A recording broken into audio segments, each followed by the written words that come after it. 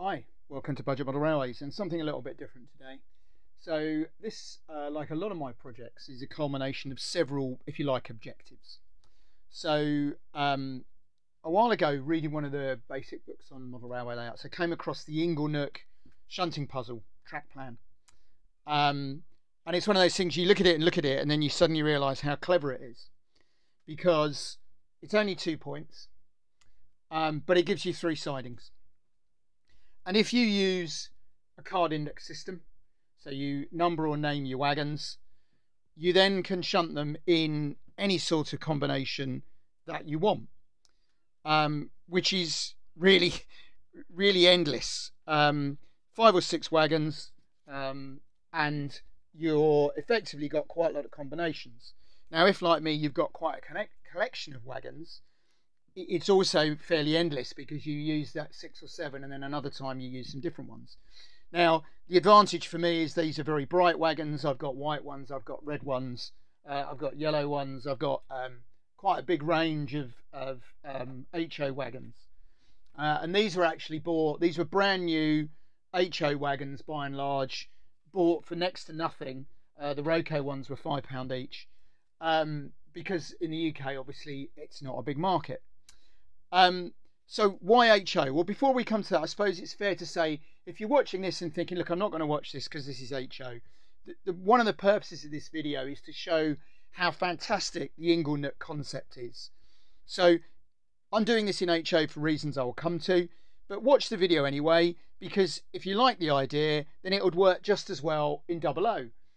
You can just as easily have a station there and a good shed and a coal yard and a bit of scenery.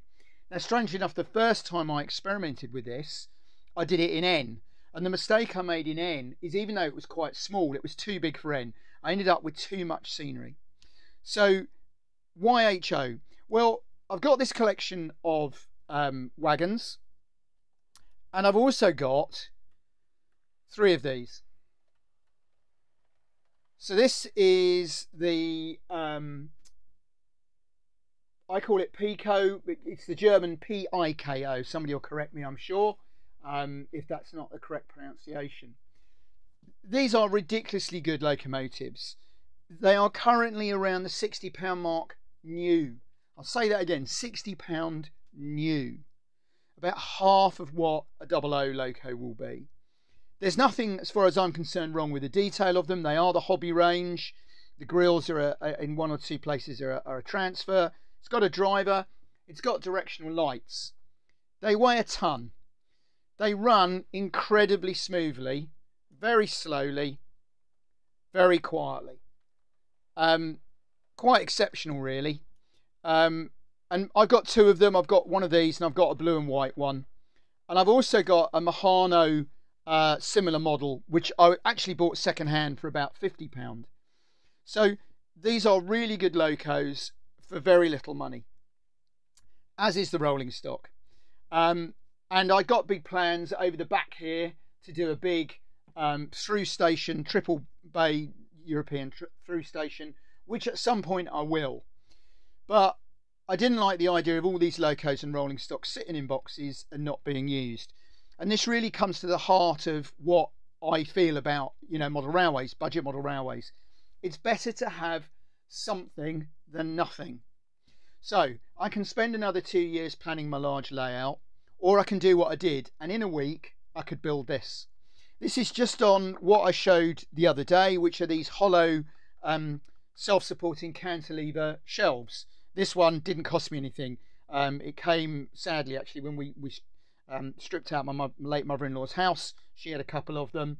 I've added a bit of battening to give me another 2 centimetres of width. With hindsight, 2 extra centimetres of length would have been quite nice. This is 11 inches by 32 inches. And I've still got a station.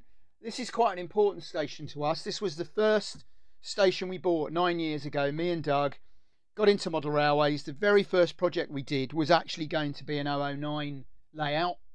And we bought this cheap second hand, and it's been kicking around in boxes for 9 years. So I really wanted to use that on here. The buildings are just second hand ones that have been picked up from shows and things. There's a couple of Piko second hand points there. I'm very inspired by Continental modeler, as you know, and I like some of the very open layouts. You know, things like coal and aggregates just dumped, ready to go. And I've also got, this is difficult to see, but I'll do another video. I'm filming this on a tripod because I don't want there to be a lot of shaking. So I'll do another video showing some more detail, but this is a rather nice coal servicing depot that I got from eBay, just dropped in there. So there's a lot going on in 32 inches by 11. Now, of course, if you did this in 00, you could go and use a much shorter locomotive like a Terrier, and you'd be able to use the shorter UK wagons, which would give you even more scope. But I wanted to be able to run my HO collection. So I'll try and do a little demonstration. My shunting's not the best in the world, so it might go a little astray. So what we'll do actually, as you know, I don't have the ability now to edit videos. Doug did all the editing. He's gone off to uni and he's very busy. So these have to be filmed in a one, warts and all, as some of you saw the other day when I demolished my platform canopy. So now you could argue that the Inglenook's a little unrealistic. There's no passing loop. My view is it still allows you to do what you wanted. Perhaps the track plan at some point's been rationalised. The station is just serviced by rail buses. This is the end of a rail line, and the locos propelling the wagons up and taking them off. Or of course there could be a passing loop a little bit further down the line where the wagons will be changed. So all I'm going to do is I've got my cards. I shuffle my cards. And I'll do it here, but then I've got a little shelf below, and I lay it out in order. So that's the order I want the wagons in. So for ease of convenience, I'm going to put them down here on a little shelf. And it then becomes a question of working out how you want to have the wagons organised. Now, in my case, I tend to like to start with putting them the last one first. Some people work the first one first. So I'm going to run my loco in. That's the first wagon I want at the end. Now I'm going to run this slightly faster than it would run, because otherwise the video will take forever.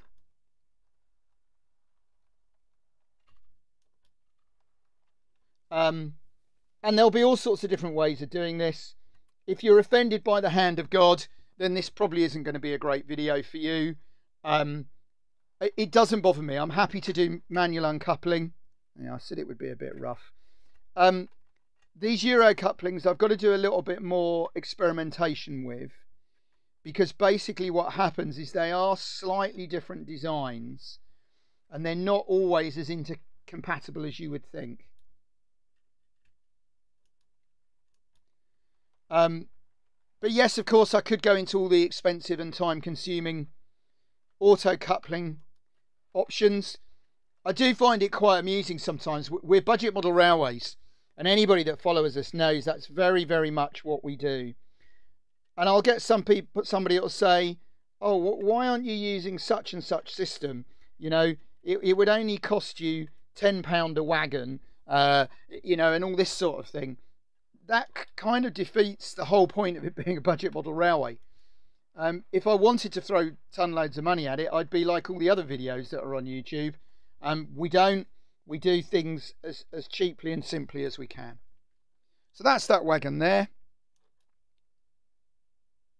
Oh,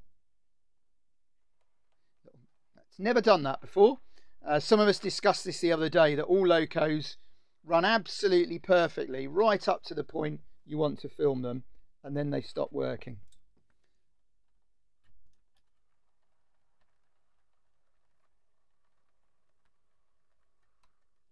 And then we want that one in there, like that, and we want this one out. So this thing, oh, I'm using a slightly different controller. I haven't rigged up one of ours yet. I'm using an old Mehano one that's very good, but I'm out of practice with it.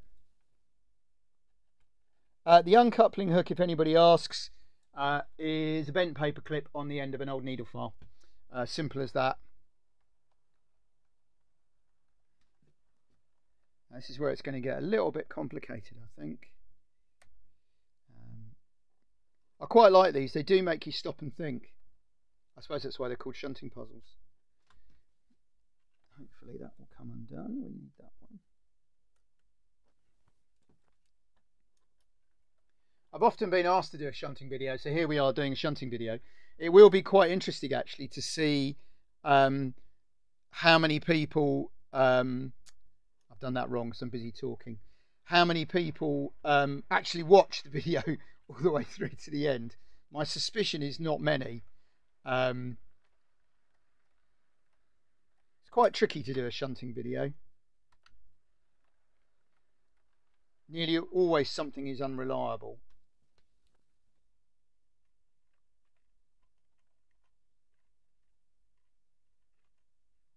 But then I don't think that matters if you quietly, as I am in my shed, shunting. I'm just going to, there's a very slight, I haven't quite leveled this off yet. There we go.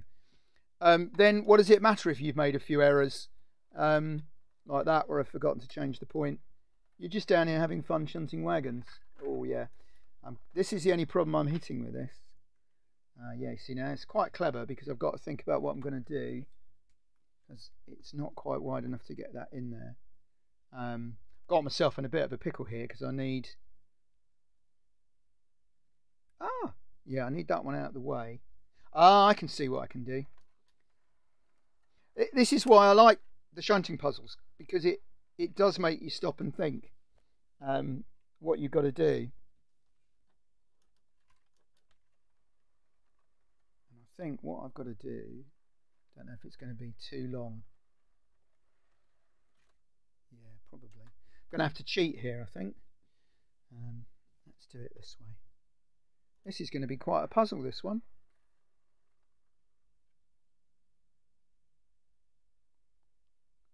So I've got the 4 I want. I'm trying to get rid of the white one.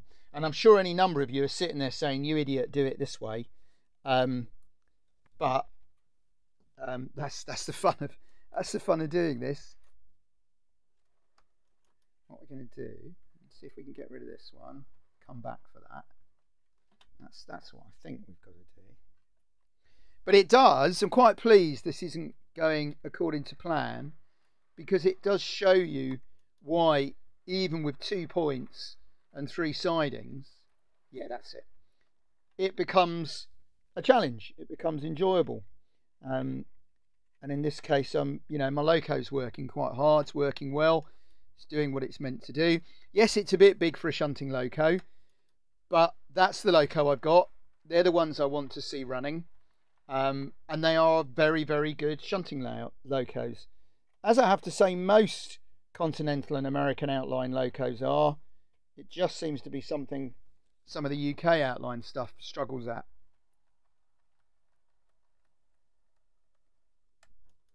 So now we can come back and get these. Like that. Those poor old cars, though, they're having to wait a long old time, aren't they?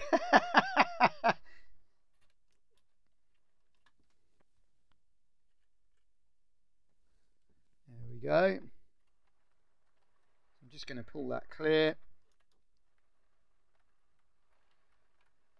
so that you can see it. So that was what my cards told me to do. Brown open, yellow, brown box, grey box. They're now in the right order. And away we can go. Now, my fiddle yard's not long enough. Just because to get this set up, I've just got a bit of wood on there. It doesn't extend as far as I need it to, and there is another foot. And that will then enable me to take the train right out. However, I'm quite happy. What I'll do is I'll shunt that back in. I'll leave the wagons there and I'll reposition a couple.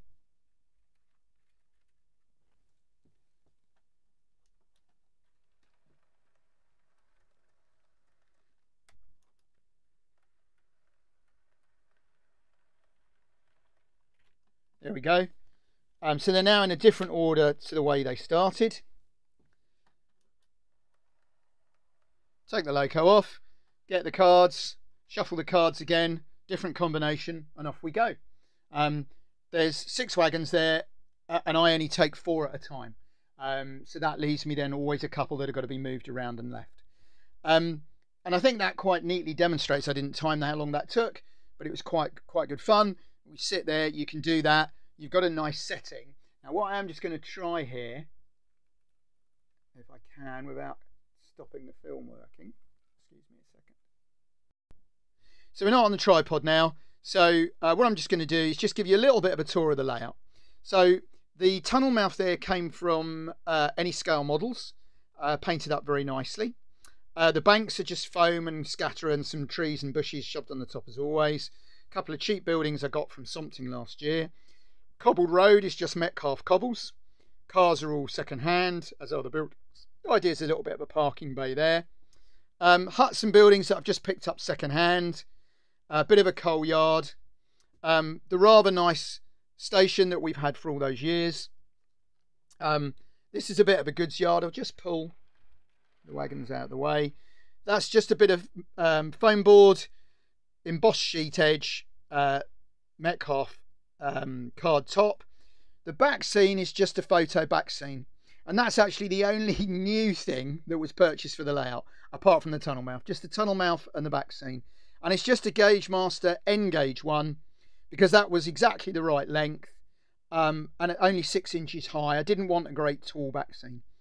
If I move these out of the way, I haven't got the link, I'm afraid, but I got this off eBay, and it's rather a nice little item. I've added the coal. It's a little bit under scale. It's probably better as N, in all honesty, but it works okay for what it is. It's a few fuel tanks, a bit of coal and some water. Again, little goods shed that came from somewhere. You know, I just buy cheap second-hand buildings when I see them. So, is it the big grand HO layout I planned originally? No, but it's only taken me a week. It doesn't take up any space, and it enables me to take out my HO collection and run some trains and do some shunting, rather than them being sat in boxes. And I can only say, if you're one of those people that keeps saying, I haven't got the room and one day I'll do a model railway, just do this. You can buy these shelving units quite cheaply. This is less than 3 feet by a foot. It'll store on its end. Your separate fiddle yard. Mine is literally just a bit of wood. It's only 2 points, so even if you had to buy the points new, it wouldn't cost you an arm and a leg. And this would work just as well in 00. I'd say, in fact, it would work better in 00. I didn't build a 001 because I've got a superb shunting layout over there. So I don't need another 00 shunting layout. What I don't have is HO, and that's what I wanted to build. So whilst it's not for everybody, you could replicate it in 00. But I do think as an HO layout, it's rather nice. I've got a really great Electrotren little French 060 loco as well. I've got some really nice Lima HO Italian diesel, which is just as nice running. So, you know, little bit of leeway. It is continental. I could run my French and my Italian locos in here as well. And I might actually do a running session on that at some point. So there we go. It's been a lot of fun to make. Good for me. Quite quick project. Quite effective. Ballast mat is just roofing felt, again, as always. And I can sit down here. I was down here last night for an hour, happily using my Continental wagon selection. 3 or 4 locos. Great fun. So hope you enjoyed that. Hope some of you stayed till the end. And more videos from us soon.